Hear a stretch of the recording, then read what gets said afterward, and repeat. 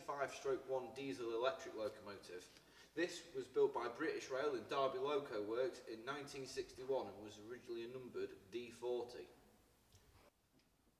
So this is basically what's known as a 1 Coco 1 bogie. Now this is off the Class 46 number D182, and basically what that means is that we have 3 powered axles powered by electric traction motors, and then we've also got a pony truck as well, which is a non-powered axle.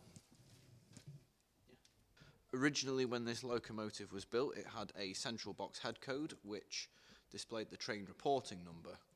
Now, in 1973, British Rail had introduced a system called TOPS, or Total Operation Processing System, which was an automation of the rolling stock, locations, and all the wagons and everything, all on a computer database. And the peaks were known from Derby Sulzer Type 4s to Class 44, 45, and Class 46.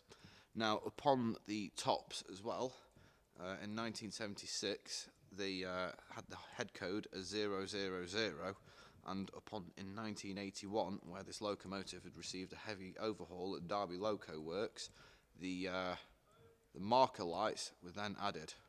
So joining me today is the chairman of the Class 45/1 Preservation Society, Mr. Pete Dennis. How are you doing? Oh yeah. So I was wondering if you could provide me a little bit more history about the loco in BR service. Okay, so it was built in 1961 at Derby Loco Works. It went into service initially at Bristol Bath Road Depot, working northeast, trains between the southwest and the northeast. Okay. Then it was transferred to the Midland region, and it worked predominantly between Sheffield and St Pancras, and a few other bits and pieces in between. So that's where it spent most of its working life, really. And latterly it did some work across the Trans-Pennine route between Liverpool and York and up to Newcastle. Yes, and that would into have North been Wales. That would have been in the later days of the peak days, when the HSTs took over the high-speed Midland mainline runs. Yes, that's right. Yeah, in the later years. Yeah. And I would like to ask why preserve 45133 out of all the other locos? Because when it was withdrawn, it was still in good condition. It only had a minor fault, and the only reason it was withdrawn was because they had to get so many off the books at a certain period of time. So it was a very quick fix, and also it had recently been through Derby Loco Works for a lot of repair work. So overall, it was in good condition. Okay, so the 45/1 Preservation Society was formed in 1990. And I was wondering if you could tell me a little bit more about the locomotive's history and preservation. Right, so we purchased the loco in 1990. It was stored at March Depot in Cambridgeshire. Okay. They were very helpful in getting it back running again, which we managed to do on the depot itself. Just doing a few minor repairs, and then it came to Midland Railway Centre in May of 1990. So since then it's worked a lot of turns on the Midland Railway, and then it's been across the country to different railways on sort of long and short stays. So, and that will hopefully be happening very soon in the future, because this locomotive is going through a rather extensive overhaul. I was just wondering if you could tell us a little bit more about that. Okay, so we decided, having owned it for nearly 30 years, that although it was still running fairly reliably, it was time to do some heavy work on it, just to see it fit for the future, whilst there's still people, the skills and knowledge around, and parts are available. It's getting more and more difficult to source some parts, so it was sort of a now or never opportunity, really. So so the engines had all the cylinder heads off and the liners out, new bearings fitted. Electrically, it's having a complete rewire, complete rebuild of the electrical cubicle, and various other mechanical jobs. All the motors have been overhauled inside the body, lots of other bits and pieces like that, really. Okay, well, thank you very much for the interview anyway, Pete. Anyway, if you want to support 45133 with the preservation project, I'll leave a link in the description below.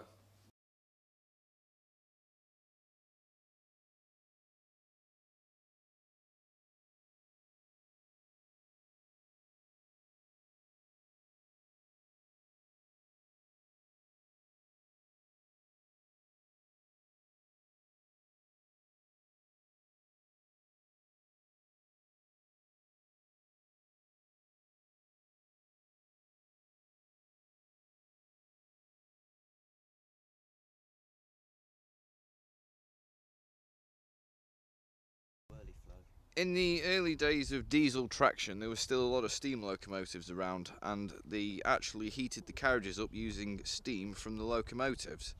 Now, early diesels actually used steam heat boilers fired by diesel to heat the carriages up, still using steam heat. This here is a Mark 3A boiler, which was used in Westerns and high-mech locomotives before being planted into D182. So how it works is that you've got a central cylinder which acts as a combustion chamber, which fires diesel into the cylinder, very similar to a Webasto heater on a narrowboat.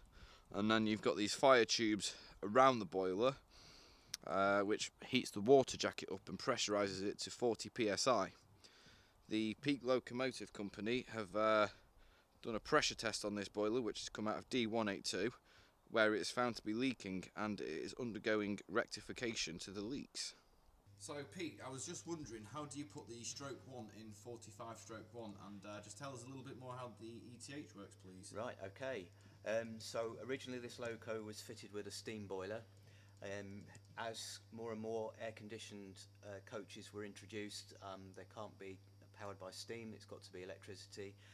So the steam boiler was removed and it was fitted with electric train heating supply. So it was quite an extensive modification to the loco. So the power is generated by an additional alternator fitted on the end of the power unit. That generates at 3-phase AC, comes into this cubicle here where it's rectified to DC at 800 volts, and then it goes through cables, through jumper sockets on the end of the loco onto the train.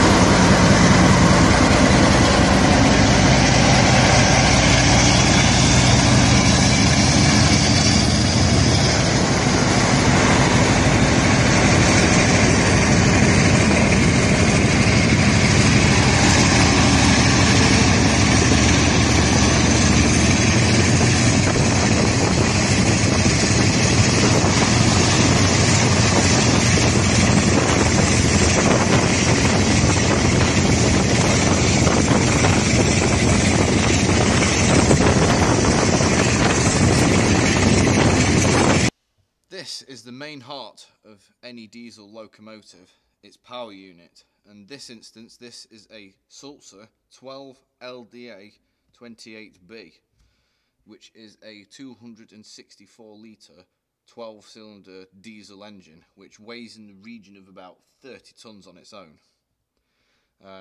Derivatives of this engine were used in the Class 44, Class 45, Class 46 and the Class 47. You may be deceived in the fact that this is a V12 engine, but it is actually two straight sixes bolted together, and it is basically synchronized in the middle with synchronizing gears, and this engine produces about 2,500 horsepower.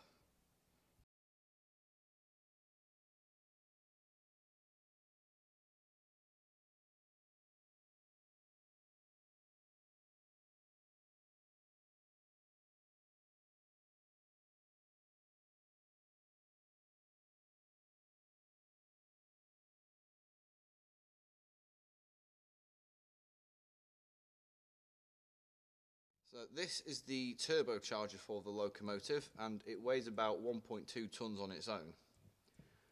The air is actually intercooled as well, because basically when you compress the air it heats it up, which is kind of how a diesel engine works anyway. But obviously cold air is more denser, and more air equals bigger bang, which equals more power, which is why you have two intercoolers, one on each side. Also as well, this is the main generator for the locomotive as well, which supplies all the power needed for the ancillary components as well as for the traction motors. The main generator also acts as a starter motor for the engine too.